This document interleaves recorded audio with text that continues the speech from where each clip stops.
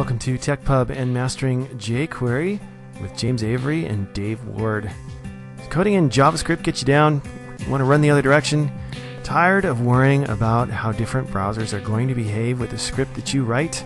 Is it a pain just to pick out a simple object on your document? Well, you need to see what jQuery is all about. In this episode, we go over the basics, show you why jQuery rocks.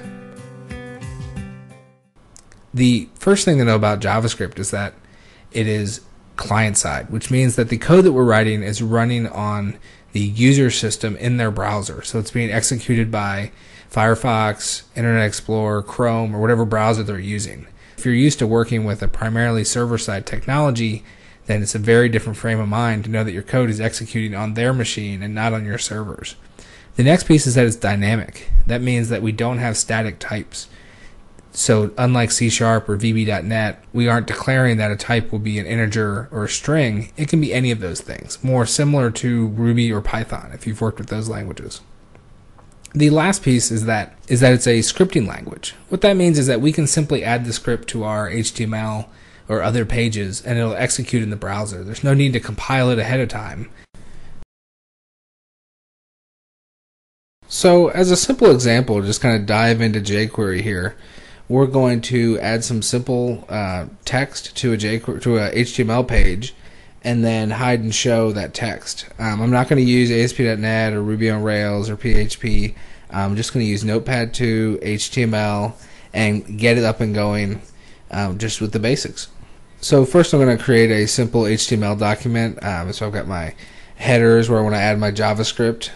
So what's the best way to add jQuery to our document? You can either download it off of jQuery's site and include it like you would any JavaScript include file, or also Google offers a CDN hosting version of it where you can link directly to their copy of it. You don't have to download anything, and it'll come off of their distribution network where it's really fast and it has caching benefits. And they encourage you to use that either in production or in testing. It's completely free to use, and it's a good way to get up and running quickly. Okay, so I'm just going to paste in the address to jQuery hosted on Google CDN.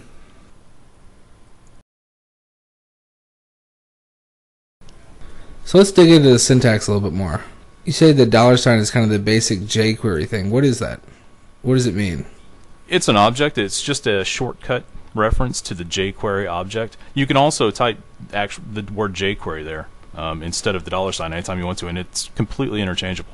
In fact, if you're using another library that uses the $sign, you can use jQuery there instead of the $sign and avoid the conflict. Okay, so really it's just a shortcut to the jQuery object. Right. And so then we look and we call it to jQuery. And so what is this text right here? That is typically going to be a selector. It'll be a CSS3 selector and or some of jQuery's improvements. In this case, document is a sort of a special case that it uses to let you specify this all-encompassing document object that isn't normally a selector. Okay. So we're basically telling jQuery to go find something. Right. If you were to think of it as a sentence, this is the subject or the noun. So basically we're telling jQuery, go get the document, and then the next piece is ready. So this is a shortcut to adding an event? Yeah, to add an event handler. So, and like I said, the document is sort of specialized, and on that specialized document, there's a ready event that jQuery fires when it's ready. And what we're telling it here is when you fire that event on the document, we want to run this function. Okay. So now let's figure out how to show and hide our text. Well, first we need to give those anchored elements IDs. Okay. Because we'll need to be able to reference them. And what we're going to be doing here is what's called unobtrusive JavaScript. You may have seen in the past or even in the present, on click right there in the element, on click JavaScript : and some function. And that's generally frowned upon these days. You should avoid that if you can, because it mixes the presentation and the behavior. So what we're going to do is we're going to wire up those event handlers from the the alert function, or whatever we call it. Okay.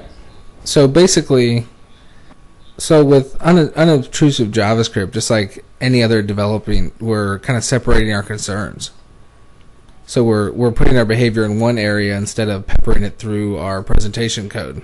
Right. It has the benefit of further stratifying your logic out into manageable pieces. It also keeps your markup semantic. It's good for accessibility, SEO, a variety of things where you don't really want it cluttered with JavaScript. Okay, that makes a lot of sense. Okay, so now we've got our some text paragraph tag. We've given it an ID of some text.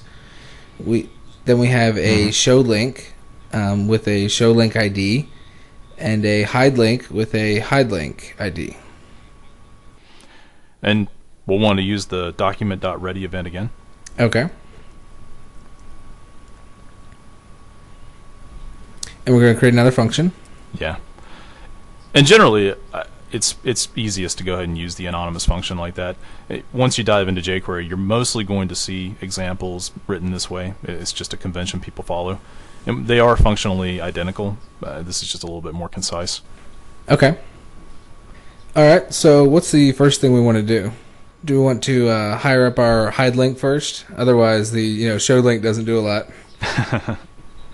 Sure. So how do we wire up the hide link? Well, this will be a better example of a selector that's not an edge case.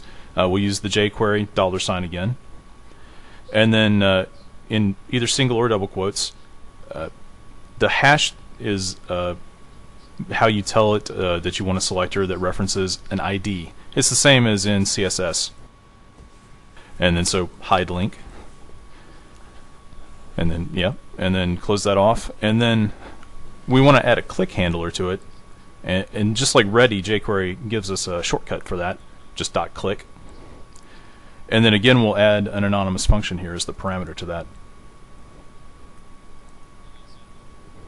right? And then inside that we'll use another selector with the jQuery $, and then this selector will be again an ID selector except for some text. And then jQuery, it gives us a variety of manipulation and animation methods without any plugins, and one of them is hide. So just .hide is a method on anything that you select. Okay.